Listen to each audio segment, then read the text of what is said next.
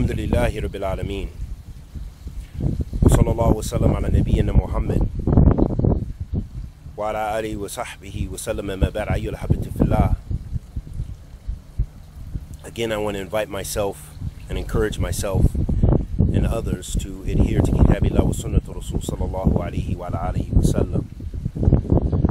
And we're in a great need of having our affairs rectified by adhering to the Quran and the Sunnah of the Prophet sallallahu alaihi wasallam, and avoiding joining groups and sects and breaking apart the ummah, because Allah subhanahu wa ta'ala has commanded us to be one.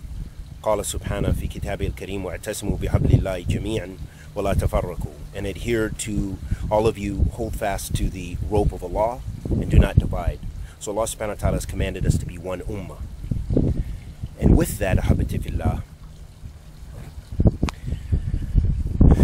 adhering to Kitabillah, it takes patience. Patience in being obedient to Allah subhanahu wa ta'ala, and patience in avoiding His prohibitions. And in patience,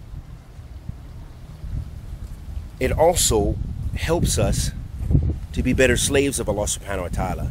Patience with the Sunnah of the Prophet sallallahu alaihi wasallam, because due to our frailties and our weaknesses in Iman, that sometimes the Sunnah may not go in accordance with our desires, because that's a sign of strong Iman, is that a person, their desires are in accordance with the Sunnah of the Prophet sallallahu alaihi wasallam. But many of us are not at that stage, and we find differences sometimes in some of the things that we enjoy or some of the things we want to do.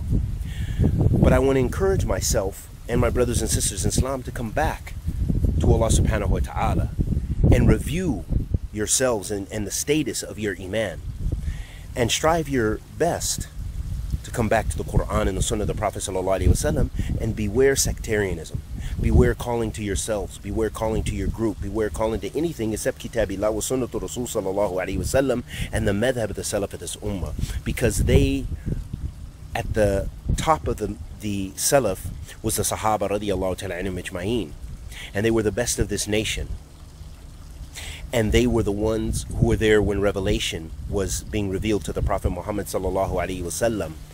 So their way and their understanding, their methodology and their manners, all of that is the best. It is superb to any scholars, to anyone who came after them. They were the Sahaba to Rasul sallallahu alaihi wasallam. The Prophet sallallahu alaihi wasallam said, افترقت اليهود على 71 فرقة وافترقت النصارى على 72 فرقة وستفترق هذه أمة على 73 فرقة كلها في النار إلا واحدة قلنا من هي يا رسول الله قال من كان على مثلي وما كان عليه وأصحابي اليوم.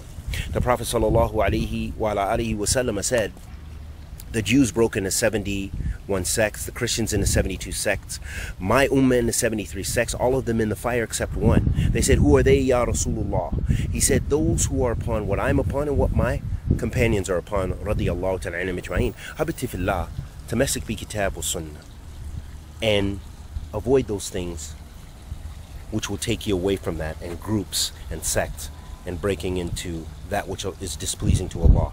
And we ask Allah the Almighty to accept our good and forgive our evil. Wa sallallahu wa sallam ala nabiyyina Muhammad wa ala alihi wa sahbihi wa sallam.